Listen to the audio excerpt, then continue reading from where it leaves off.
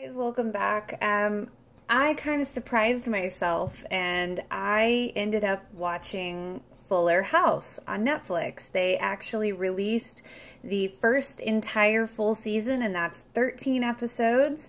And I knew I was gonna check it out, and I went to watch the first episode. And before I knew it, I was watching the entire first season in one sitting. And I will just preface this by saying the first episode is definitely a little cringeworthy with all of the cheesy, warm-feely stuff going on. But if you were a fan of the original, like I grew up on the original, you remember that that's pretty much a big part of the original series Full House. There was nothing but family cheesy moments, you know, full of warm fuzzies and maybe beyond. So I think the first episode really embodied that whole idea. And I will say, I honestly was not expecting to like Fuller House at all. Like, I really was not expecting to like it because I was thinking, oh my God, they're going with the whole Boy Meets World reboot thing, because I personally love Girl Meets World. I think it's really cute, and it always manages to make me, almost always manages to make me get emotional. So they seem to really have that same formula. So when I heard about Fuller House, I was definitely going to check it out, but honestly, I was not expecting to like it as much as I do. And I can honestly say, I thoroughly enjoyed it. I mean, like I said, I sat down and watched all 13 episodes in one sitting.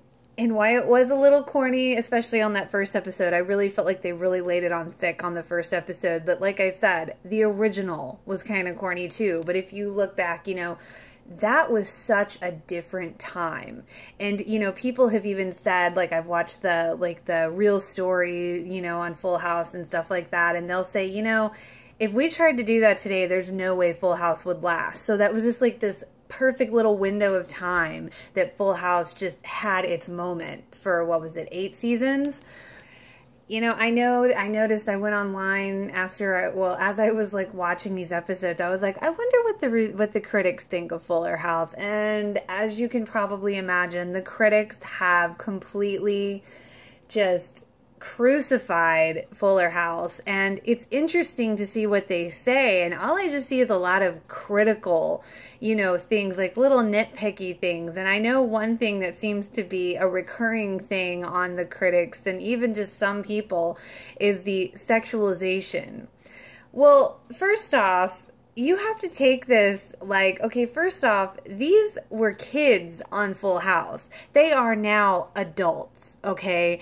They're grown up. The kids are grown up, so get over that, okay? Because I'm pretty sure, I don't know any person that still acts like they did when they were 7, 10, 13, whatever. They're grown people, so get over that, because first off, it's not even that sexualized to begin with. I mean, if you think about the society that we live in, everything is overly sexualized. I think personally people are just having that shock, because I know in that first episode with Stephanie's outfit, and she was very, you know, showing off her girls there, which, let's back up for a second. She's a very beautiful woman, and she has larger ladies, and you know what, sometimes that's hard to, you know, hide, and honestly, you shouldn't always have to. And like I said, she's grown, people, so like, get over it. That's kind of my thought on that, because I'm just like, okay, really? She's an adult. I mean, I think people are still stuck in the little Stephanie Tanner mode. It's like, come on, guys, really? I mean, you had to know that it was going to be adapted more to today. I mean, we're not going to be going back to 1990s here. So, you know, I think that's just a nitpicky thing in my opinion. I mean, like I said, they adapted things to today, and let's face it, they could have adapted it further, and they didn't even go as far as they could have. They did it barely anything considering today's world.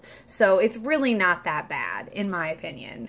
I also saw some criticism on one article about the Olsen twins. I believe it was on the first episode when they kind of called out the Olsen twins, like, oh yeah, she's running her fashion empire. And I think they did kind of look at the camera a little too, just a few seconds too long, but I kind of love that part because, you know, I get respecting the Olsen twins' decision not to be there, but on the other hand, it's like, I get why they did it, and I thought it was hilarious. I didn't see anything wrong with that personally. I just personally love those little quips and the little how rude and like all the little things they used to say. I love the flashbacks. Jesse and Rebecca were always my favorite. They were like the couple. They were like one of the original ships that we would call it today. Yeah, Jesse and Becky forever. And I saw on there that John Stamos is a producer of the show. So, I mean, and I just love him. How good does he still look? I love his new show, Grandfathered. Like, he just looks amazing. He's such a great, like, you just know he's like a cool guy to hang out with. I think my favorite episode of this first season on Fuller House has got to be War of the Roses, although I totally called it. I said, they're from Jesse. About halfway through the show, I was like, those roses are from Jesse. I was seriously laughing, genuinely laughing at probably, you know, through every episode. I enjoyed watching these episodes. It flowed. It was funny. I mean, yeah, there's going to be a few places that everybody's going to maybe like, oh, that was silly or whatever. But the show was generally silly, too. I mean, just look at Kimmy. I mean, she's still a mess. And I heard some criticism about her and like, oh, her husband, ex-husband mentioning that she's in the Kama Sutra.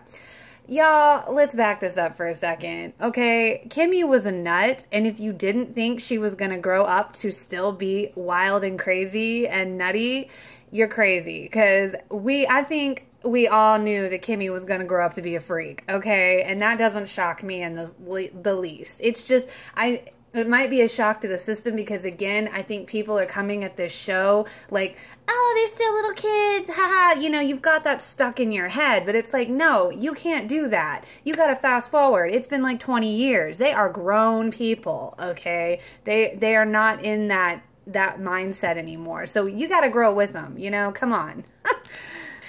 Like, I'm sorry, but I think we all knew, you know, like I said, Kimmy was going to grow up to be a freak, okay?